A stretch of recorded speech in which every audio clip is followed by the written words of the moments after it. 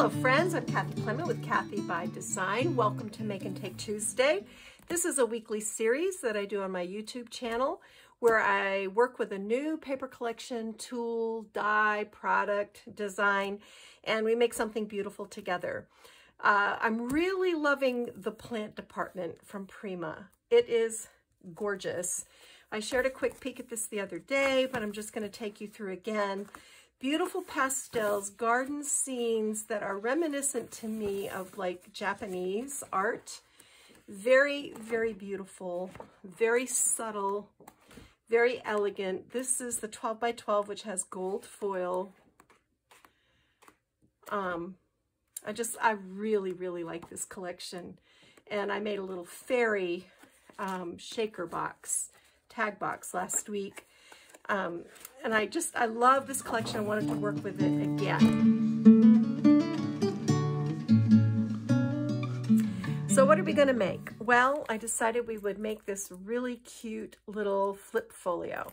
Super simple design, 4.5 by 6.5, so a nice little size. I love little books. Ribbon closure, lots of Reneabouquets goodies.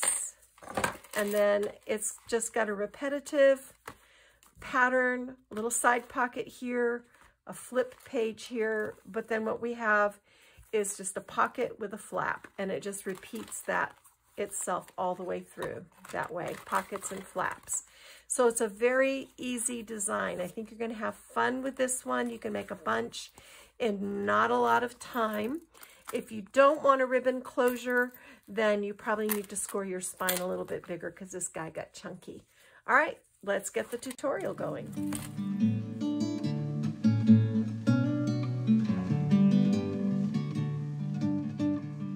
We're going to make a little tag and pocket folio. Tiny, fun, easy to make. So we're going to start with two 11 by 6.25 inch pieces of heavy cream cardstock. And this is like a whipped cream color. It's not a yellow cream. And I've put 1/4 inch score tape on one edge. And we're going to do our thing that we do when we need a bigger piece of paper than what we have. I'm going to line this up right along that inner edge so we get a nice straight piece of cardstock. And then burnish this down. And now we can go to the next step. Bring in your scoring tool. And I want to score this every 4 1/4 inches. So it's going to end up measuring 4.25 by 6.25, which is a really nice size.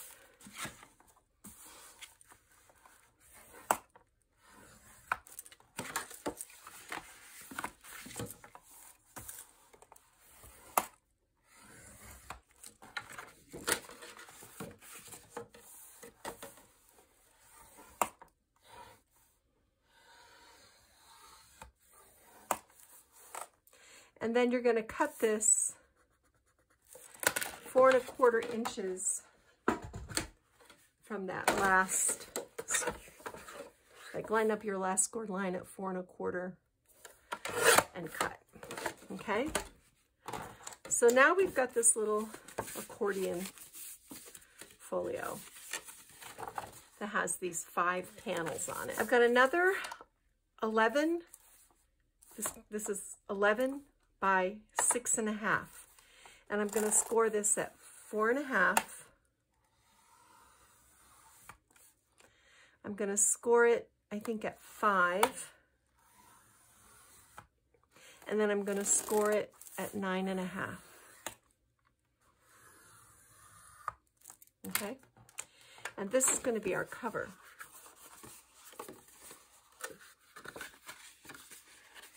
Leave this little flap on there. So we want our book to go in so that the first fold is on the left. And this will ultimately get glued inside the cover so that it will pull out. Okay.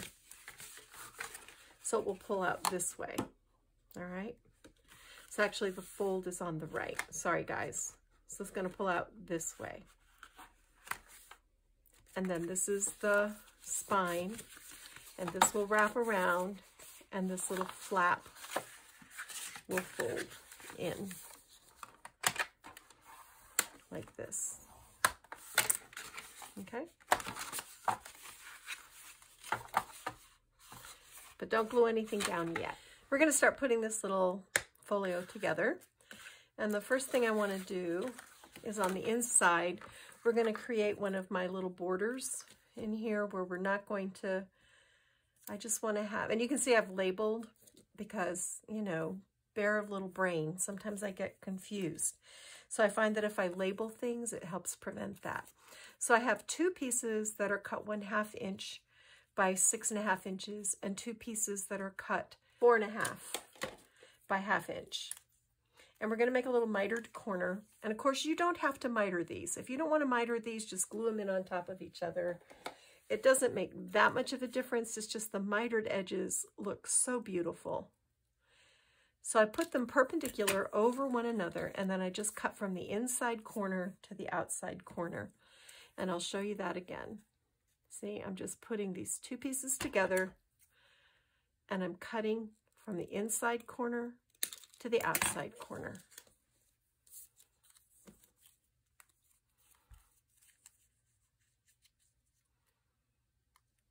Oops. The main thing is making sure that your pieces are lined up perpendicular. And it only takes a second, but it looks so nice. It just gives it a real professional finish. But you can just lay these over each other too if you want to. All right, so I'm going to come in with my ink.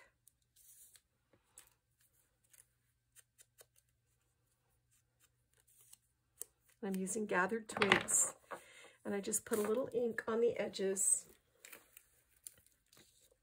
And those of you who have seen me do this a lot, you can just feel free to move ahead. You can skip ahead. And this is our inside cover.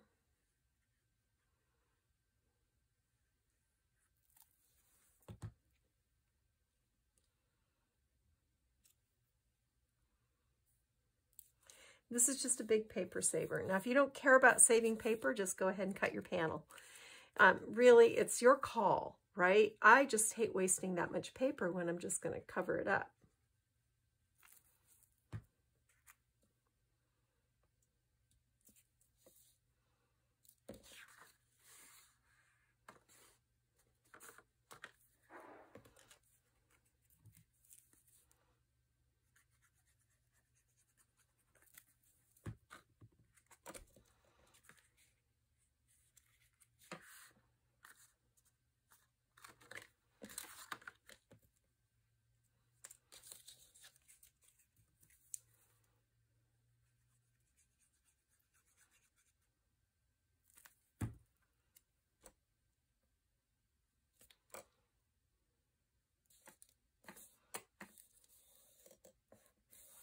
And I will tell you, the main reason I did this first is I didn't want to lose those little pieces. So you can wait and do this later if you want, but I just didn't want to lose those little tiny pieces. Now I have a 9.5 by 6.5 inch piece of my designer paper. And I put my adhesive on the front. And I'm going to line the front.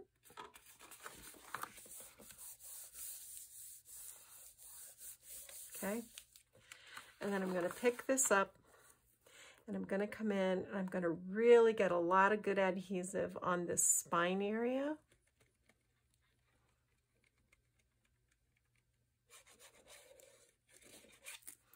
And then also on the back. And you can see I've labeled this so I know what's what.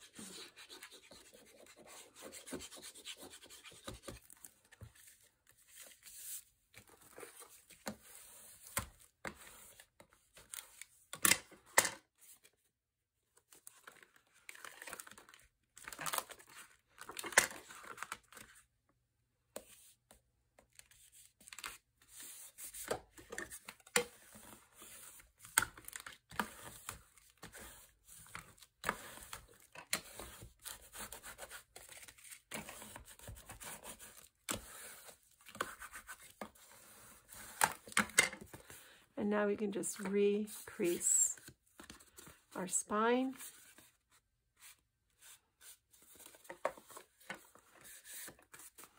Come in with our ink.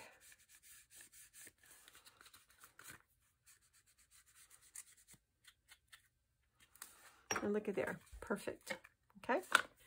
So you can see that little flap that we turned in, I added gussets to the sides. And if you don't know how to do that, I'm gonna show you in a minute, so don't freak out. And I'm gonna take this 1 3/8 inch by 6.5 inch piece that I found in my scraps. I'm gonna line the pocket face with that. And then I have this piece that is, I don't know, this was a scrap also. It's like almost 3 5/8 by 6.5. And I'm going to line the inside of my pocket with that.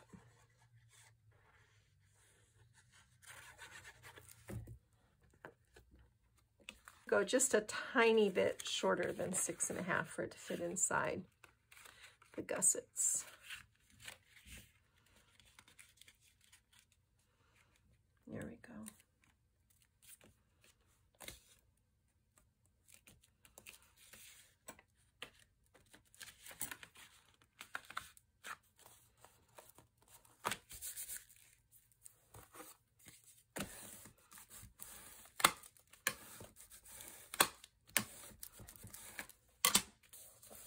All right, so that's that back flap pocket. Our border is here so that when we're ready to glue our folio insert in there, we're all set, and here's our cover. Okay guys, I want to go ahead and start working on the inside of this little folio, the folio insert. And what I've done is I've mitered corners all the way through on every page. I decided I did not like the way it looked with the white in the background. It just has so much more depth. So on this front page, I took a 6x6 from the 6x6 pad, scored it at 4, and made this little flap page. And this is the only one like this. Then we're going to turn the page, and you can see here where I changed my mind because I didn't like the way it was going. And what we're going to do is have a pocket page and a flap page alternating. So I've prepared my pieces here. This is a 4 by 11 inch piece of our whipped cream cardstock, scored at 5 to make this little flap page. So to line this, you're going to want all your flap pages. You're going to want to cut 3 7/8 by 4 7/8 inch pieces of your designer paper. And you can do this however you like. I used a lot of the gold foil on this. But you can certainly do this all from the 6x6 pad too, if you just want to do the 6x6 pad. And we're not going to decorate this. I'm just going to show you like how to install these features, and then you're going to be on your own for decorating. I will tell you it will be easier on you if you put your folio insert together before you put it inside the folio. So you can see, and it's a time saver if you go ahead and you just cut all your pieces in advance. It will just save you a ton of time. And then on the bottom, this is 4 7/8 by 5 7/8. And this goes this way. Does it? It goes this way. And we're not going to put magnets or anything on these, so just simple flap pages. We're just going to install them. So bring in your folio. You can use score tape if you want score tape. Whatever you like.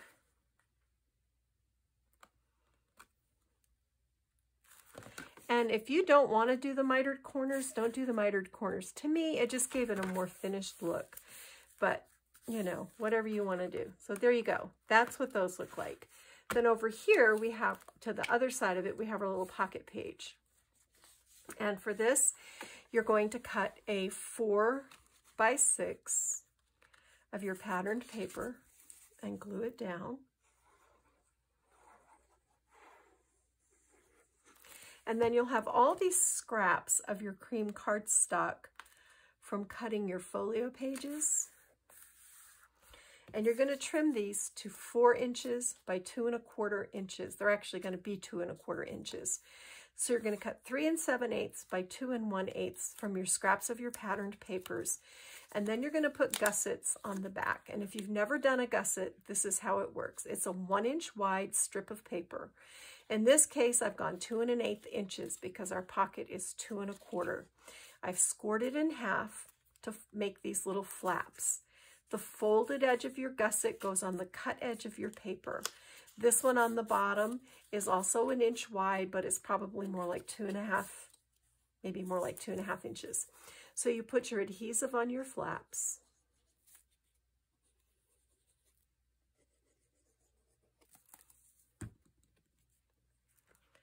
And then you just install your pocket.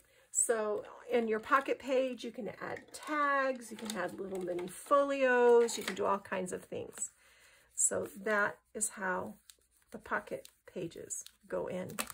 And then when you've got this all filled out, and you can see on mine, I've written glue here so that I don't cover anything there. You will take this page that says glue, and you will glue it on this page that says glue, and you will put it into your folio. And there you go. So you've got this sweet little folio. All right. So I'm going to finish my pages, and I'll be back in a bit. So this is where we're at. I've added my inner folio to the cover, and then I ran 1/2 inch score tape around the middle and added this tan satin ribbon with a grosgrain edge. And it opens, the book opens out like this. It's quite pretty. And I haven't decorated anything yet. I just want to show you. So this pulls out like this, and see you've got pocket, flap, pocket, flap, and then our side pocket. And then on the back side, you've got additional room. So this is a really cool, I like this design. I'm pretty pleased with this. And as far as decorating and stuff, I'm going to work on that. But honestly, this is so beautiful just as it is. I don't know that I want to over embellish it. I have to think about it because this is such pretty, pretty paper. But I just wanted you to see how it looks when it's all come together. It's a really lovely design. I'm very pleased with it. And I hope you will have fun. It's not complicated, right? This is super, super simple. These papers are so gorgeous, they dress it up really, really well. So I'm going to do a few little things, I think, but not too much. And I'll come back and show you what I finished with and any closing thoughts. All right? Okay, so what did we end up with? This adorable little folio. I love the way this turned out. I've added a dangle charm to the spine, and I dressed up the cover. I added this little touch of burlap. I wanted just a little more texture and dimension here.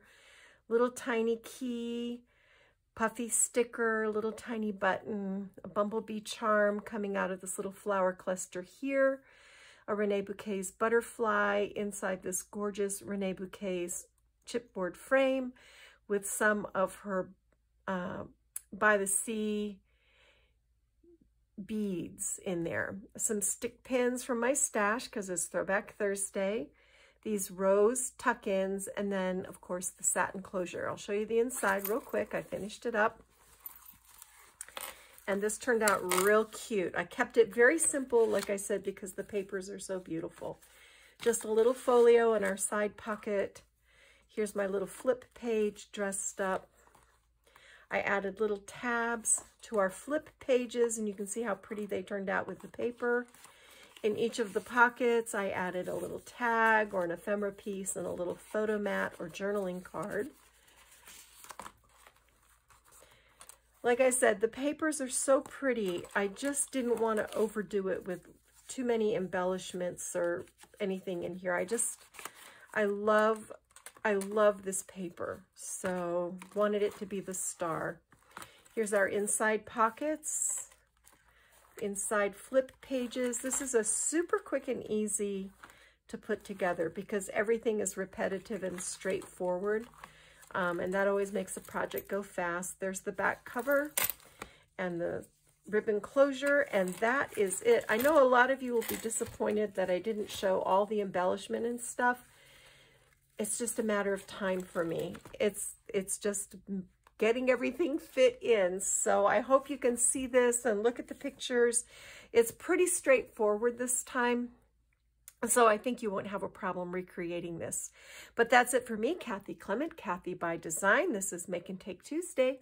Thanks for stopping by. Go get your craft done.